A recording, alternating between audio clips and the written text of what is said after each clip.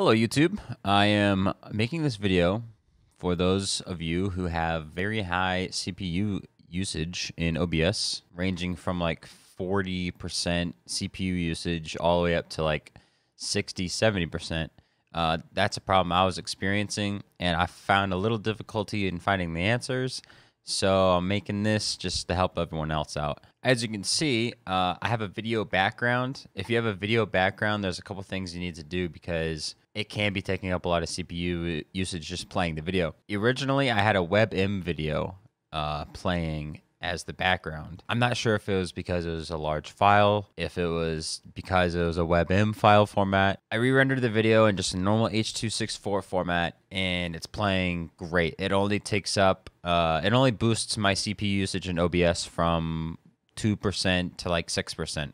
And before I was bumping it up to 40% just with the video playing in the background. So, and then another thing with that is you're going to want to download VLC, which is a file video player. And then that automatically adds a VLC source. So you can go to add VLC video source. And according to the internet, it uses less CPU than just a normal media source. So make sure, that you check those two things to decrease your CPU usage. And then another thing was, if you're using a lot of browser sources, that's using up a lot of CPU. So whether you're using Streamlabs or Stream Elements, make sure you consolidate all of your browser sources as much as you can into one browser source on Streamlabs or Stream Elements. I know that can be kind of cumbersome, kind of inconvenient, but if you want the best performance, if you're on a single PC stream setup, that's just what you got to do.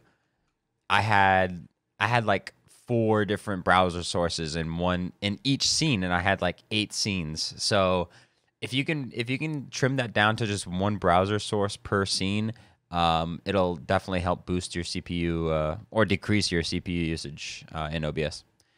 And those are the two things that brought me down. And now whenever I game, you can see on the bottom right, I'm only at 3.5% while recording. So it went from 50, 60% to 3.9% CPU usage. So try those out, and hopefully that fixes it. All right, see you, YouTube.